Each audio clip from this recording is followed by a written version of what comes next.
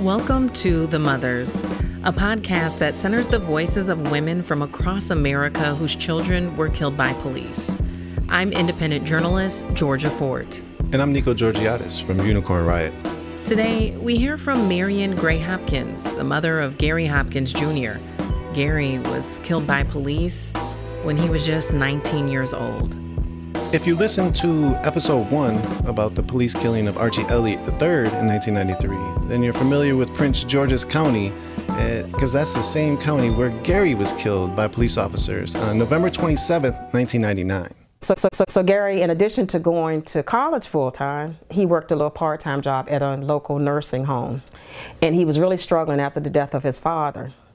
And his supervisor was given a dance at the local fire station with all different age groups attending this event. I mean, young, middle-aged, and old were attending this dance.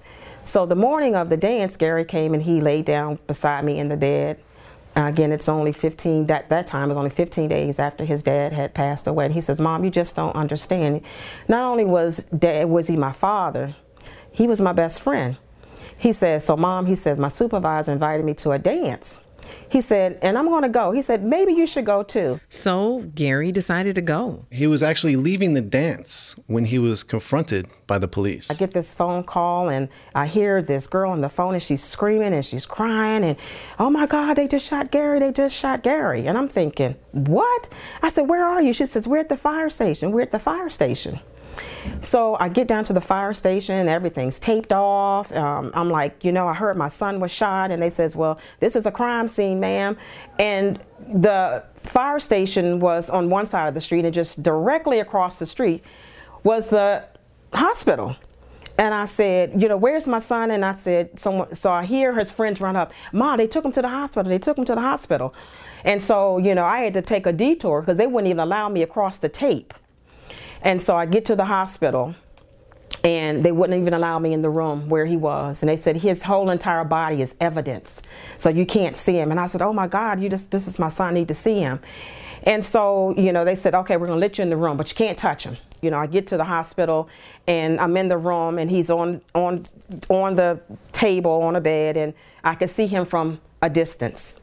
And they had him covered up, and I was unable to touch my son's warm body that day. And if anything bothers me more is I didn't get to touch my son while I thought his body was still warm.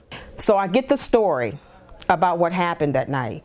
Gary goes to the dance with his cousins, a lot of his friends, because he says, "Mom, I'm going to call my cousins, I'm going to call my friends, everybody's going, you should go too." And I'm like, "No, I'm not going." So they get to the dance, everybody's having a great time. A little bit about Gary. Gary was always the leader of the group. He was a mentor to his peers. They all looked up to Gary, so he would always tell them what to do. So they're at this dance that night, and his friend gets into a verbal altercation, not a physical altercation, but a verbal altercation with somebody else at the party over a girl. Gary breaks it up. So he's a peacemaker that night. He breaks up the fight. And then so there were 4 cars of loads of them. So they're all lined up in the cars, and Gary got them in the cars, and he was a passenger in the lead vehicle. He's a passenger in the back seat. Gary always playing jokes, joking around. The window is rolled down in the mid of winter, and it's very cold in Maryland in the winter, November. So by this time it's November 27th after the dance. He's sitting on the outside ledge of the vehicle, legs dangling off the window, and he's looking back to make sure everybody's in their respective cars still. When a police officer comes and blocks them on the side that they were on, there were 2 exits to the fire station, one on the right, one on the left. They were at the left exit. He comes and blocks them from exiting the fire station, gets out of his patrol car with his gun already drawn. He comes out of the patrol car, puts that cold gun to Gary's temple. Witness will say he was moving his head about because the gun was to his head, and he pulls Gary off the ledge of that car by the collar of his shirt. Gary falls, he's stumbling, he's falling backwards. The second officer that was moonlighting at the event that night comes and makes one fatal gunshot wound to Gary's chest.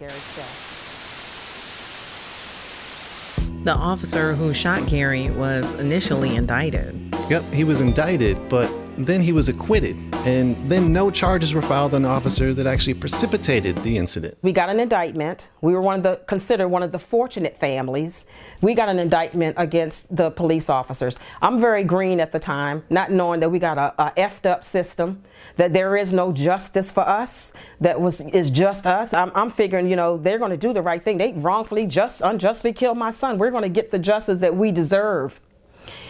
So there was a state's attorney that felt very strongly that my son was wrongfully killed. What they did was they indicted the police officer that did the fatal shooting, but they didn't indict the police officer that precipitated the event, who lied under oath, was given the statements of all the witnesses that night, 10 days later gave his statement that, of course, was going to align with the narrative that was given the night of the murder. My son lunged at him. He feared for his life. The other officer was protecting the officer who he was trying to take the gun from. There was drugs and weapons in the car. All of the narratives that you hear today, this is 20 years ago. It is so scripted because today those same stories that I heard 20 years ago are being said today. Nothing has changed. And so we went to trial. The state's attorney who indicted my son he was a politician, if you will. He wanted to become what the next step in our community was, the county executive of Prince George's County. So he used my family as a political pawn to become the next county executive, because I'm the first state's attorney that has ever charged an officer in uniform for killing a civilian. And so we went to trial. He put a very junior prosecuting team together. The lead prosecutor had never tried a murder case before. One was just getting out of law school.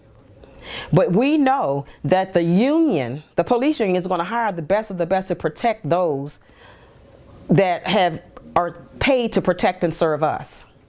And so we went through a 7-day trial with a judge that slept through most of the trial.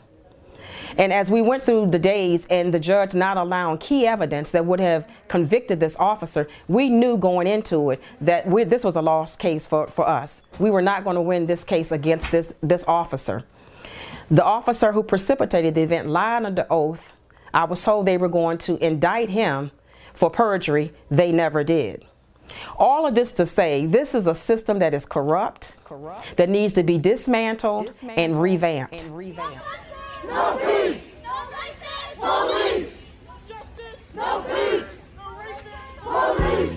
Police! So Nico, when we spoke with Marion, it was originally at a banquet for mothers whose children were killed by police in Minneapolis. She comes to this banquet each and every year.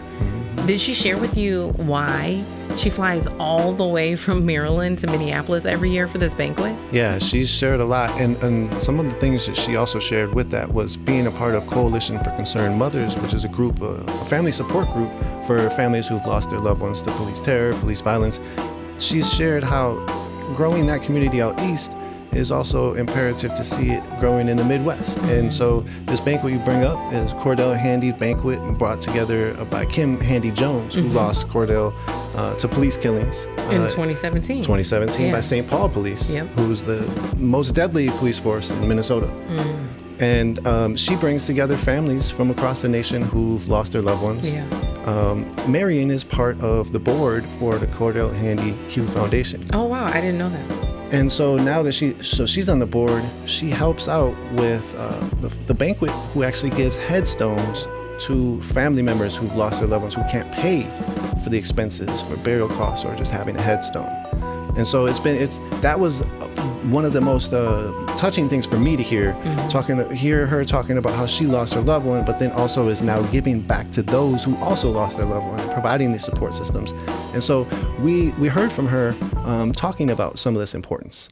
I'm here today to support Kimberly Handy Jones, who is doing a phenomenal job. This is a beautiful, amazing event.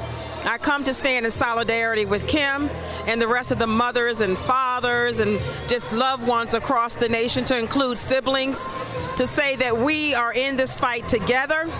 We're going to win this fight together.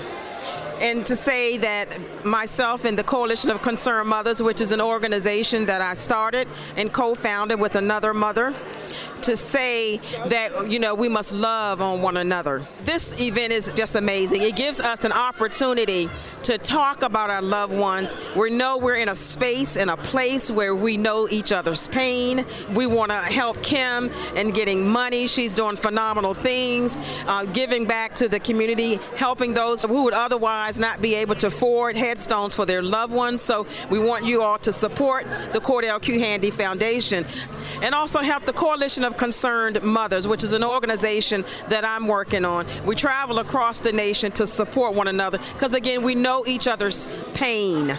We want to be working on legislation to stop these officers from being able to get away with murder of our loved ones. And I'm just trying to think of so many different things that we can do. But again, just being there for one another, it just means so much when you have been impacted. So, traveling, supporting one another, just doing those things that we know otherwise would not happen. I wanted to draw back in the episode 1 with Dorothy Cobb Elliott when she was talking about her son Archie Elliott. That was in 1993. Mm-hmm. Marion Gray Hopkins was talking about her son in 1999. Yeah. That's 22 years ago. Mm-hmm. Yeah. And I mean, it was a much different time because when you think back to the 90s, this was before officers were required to wear body cameras. This was before cell phone devices were equipped with cameras. And so a lot of these incidents that happened in the 90s, they transpired without any video evidence to support or refute the claims of the officers. And so in the 90s, when you had these families who were coming forward and saying that, hey, look, the evidence is not matching the narrative of the police, there was no footage to support their claims. And so it was a lot easier for the media and for communities to just fully buy into what the police were saying without there being, any true objection to that. And also, Nico, I think it's important to note that these cases happened before Black Lives Matter. Before the Black Lives Matter movement was, really developed and created. And so when you don't have that support from the community and you don't have any video evidence for Black families specifically, it was extremely challenging, if not impossible, to really go up against this system and advocate for any kind of justice for your child if they're killed by police. Mm-hmm. And as you heard what Marion said, she said she was coming green into this. She was green coming into this. She thought that they would be able to get justice. It was sort of an open shut case. A fight was going on at a party. He broke the fight up. Mm-hmm. He's hanging out the window. They're leaving. And he's the one who gets pulled off of the car by the officer, puts a gun in his head, and then the off-duty officer is the one who shoots him. And so it's like almost this open and shut. You would think that you would get some accountability from at least the off-duty officer who did pull the trigger on the young man who didn't have a gun. Yeah. But if you don't have video evidence, then it's your word against their word. And in the 90s, they just didn't have the same policies. They weren't required to have the body cameras on. It wasn't even a thing in the 90s. But, Nico, even reflecting on more current cases, like the case of Philando Castile, when there was footage and it still wasn't enough to produce accountability. So while we reflect on these cases from the 90s that maybe people aren't as familiar with, it's also important to think about how the times have changed. But even with the requirement and the recommendation that police departments utilize body camera footage, it still sometimes doesn't produce the accountability that families are seeking. That's very true. And on the topic of accountability, you have to look at the legal ramifications of either side and who's providing legal counsel for the families. And that's been a consistent similarity that we've seen throughout this documentary series that we're producing on the mothers. A lot of these moms have sometimes insufficient legal counsel, or sometimes a legal counsel that will, pass away in the middle of a case, as what happened to Dorothy Cobb Elliott, Right. or when you have Marion Gray Hopkins, where you think it's an open and shut case, and they're not able to get justice, and that's mostly because of not only the police unions and the way we've been talking about the cover-ups and whatnot, and the evidence lacking, but it's also because of the legal counsel sometimes doesn't have enough to utilize within the laws anything that will be able to be brought against as a charge or as a consequence for criminal liability against the police officers for taking another's life. Absolutely. Well, coming up, we're going to hear from Marion and how she's turned her pain into power. That's coming up after this.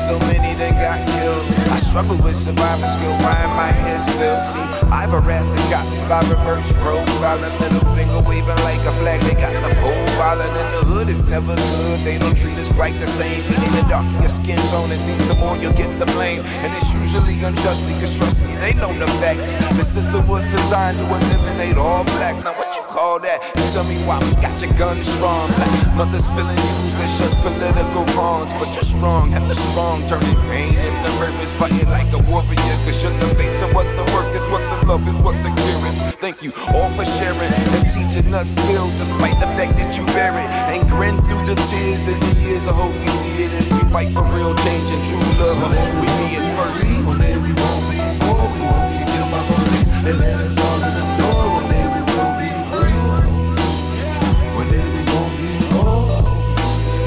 One day we will be free. One day we won't be poor, we won't be killed by police. They let us all in the door. One day we will be free. One day we won't be poor.